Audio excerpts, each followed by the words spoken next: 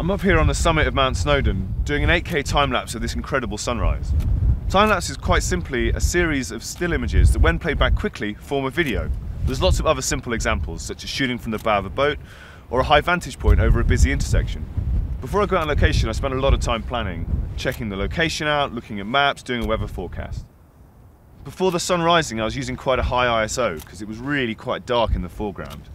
As the sun's coming up, the day's coming to life, I've started to push the ISO down for better quality.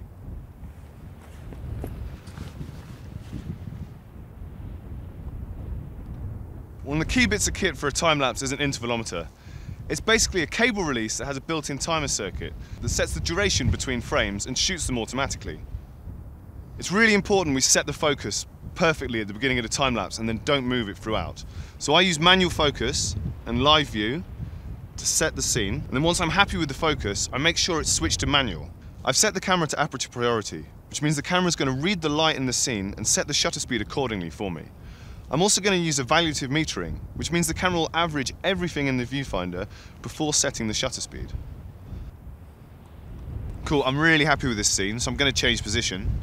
There's a good couple of hundred frames here, and these can be edited together using software on a computer. The sun's just broken through the clouds. But when shooting into the sun, it's really critical that you make sure your lens is clean, take off any filters you don't need, and put a hood on. This is really special. It's just, it's really nice. It's putting on a good show, isn't it?